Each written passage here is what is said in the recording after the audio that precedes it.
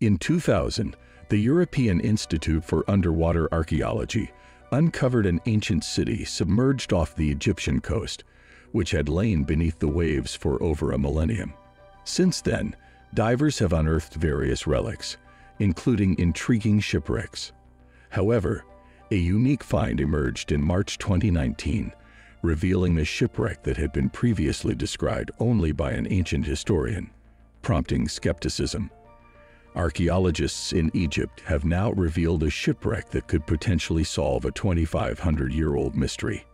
Early civilizations achieved remarkable feats despite limited resources and knowledge. Ancient Egyptians and Greeks, renowned for monumental structures and innovations, developed advanced dental practices to combat sand-contaminated food. They displayed intricate knowledge of anatomy, utilized honey for its antibacterial properties, and shared successful irrigation methods.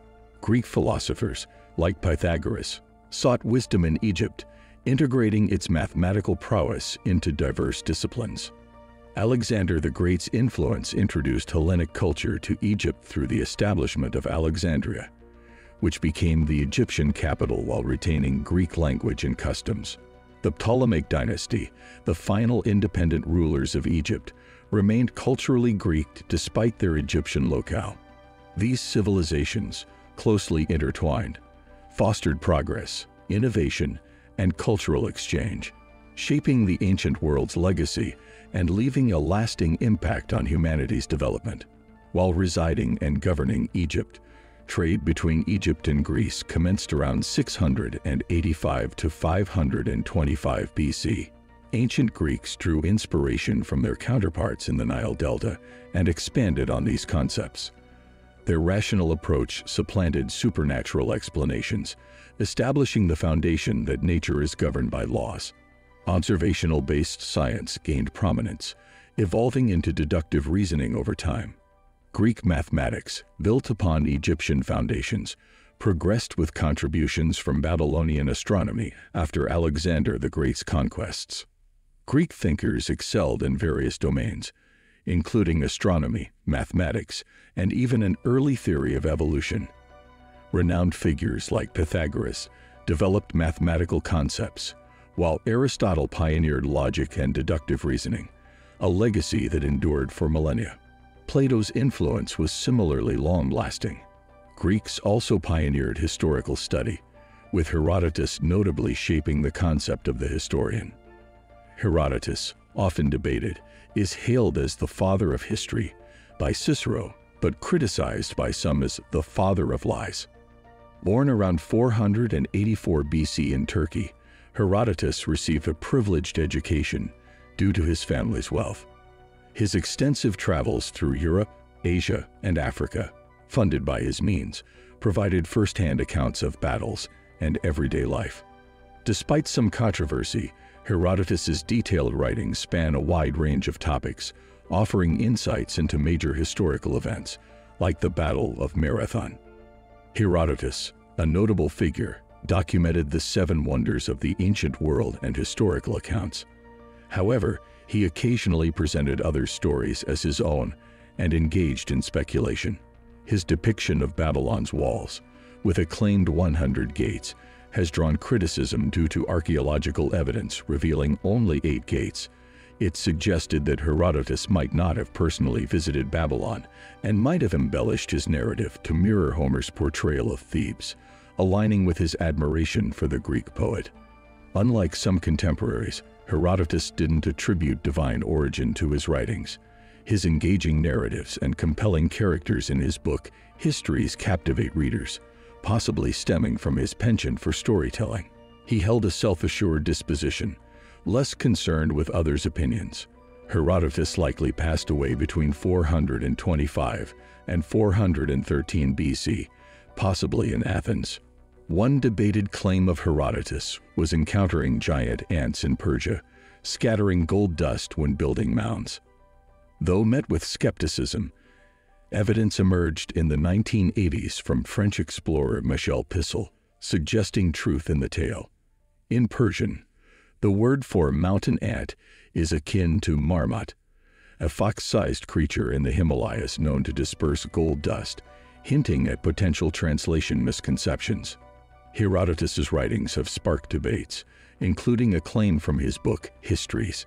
He recounts encountering an unusual boat known as a barus on the Nile in 5th century BC Egypt. This account lacked evidence for centuries, leading some to dismiss it as another of his imaginative tales.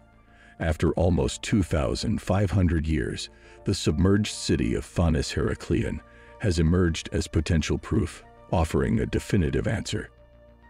Phonis Heracleion, once described by both Herodotus and later by Strabo, was a city located at the mouth of the Nile's Canopic branch. It lay west of the city of Canopus on the Nile Delta.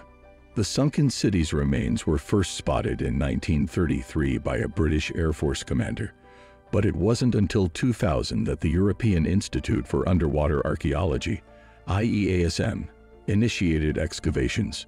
Initially aimed at locating sunken French ships from the late 1700s, the focus shifted to uncovering the ancient city. Divers exploring the submerged ruins in the early 2000s discovered a fragment of an ancient statue depicting Hapi, the god of the Nile's fertility and ruler of the river. This giant figure once stood guarding the port of Phonis Heracleion. The city's excavation has shed light on Herodotus's account of barus ships and Phonis Heracleion's existence, providing tangible evidence that supports his writings. The divers continued their investigation, uncovering more statues, jewelry, pottery, and relics from the lost city. Information about Phonis Heracleion was scarce until its rediscovery. Herodotus did provide some details, mentioning a grand temple that marked the spot where the mythical hero Hercules first arrived in Egypt. Phonis Heracleion predates Alexandria, established in 331 BC. The city once served as a vital port for trade between Greece and Egypt, its name combining Egyptian and Greek elements. Similar to modern Venice, it was intersected by canals. Tragedy befell Phonis Heracleion between the 2nd century BC and the 8th century AD, facing earthquakes, tsunamis, and subsidence. Eventually, the entire city sank into the Mediterranean. It remained hidden until 2000, when French archaeologist Frank Gaudio led the EASAM expedition near Alexandria. The excavation, conducted around 33 feet underwater, involved using vacuum-like devices to clear sand and silt from the ruins. The Egyptian Supreme Council of Antiquities supported Frank Gaudio's team in their underwater excavation of Phonis Heracleion. This endeavor clarified the city's dual names, Phonis and Heracleion, as one place with both Egyptian and Greek origins, the latter linked to Hercules. Herodotus's mention of ships crafted from acacia resembling the Corinian lotus, with planks laid like bricks and papyrus-seamed seams, found confirmation in the discovery of Ship 17. This vessel, about 92 feet long, had a unique design with internal ribs and pegs securing the planks, differing from ships using mortise and tenon joints. Ship 17's form closely matched Herodotus's description, potentially constructed where he observed barus ships being built. Herodotus also noted door-shaped crates with reed mats on each ship, balanced by stones for navigation. Barus ships were crucial for transporting commodities along the Nile and exporting goods globally. Ship 17's discovery is so significant that Alexander Belov, an archaeologist, authored a book exploring its construction and connection to Herodotus's accounts. This revelation enhances our knowledge of ancient Egyptian maritime history. For those intrigued by this captivating topic, further exploration is encouraged, along with liking and subscribing for more insightful content. Subscribe and press the bell icon for regular updates.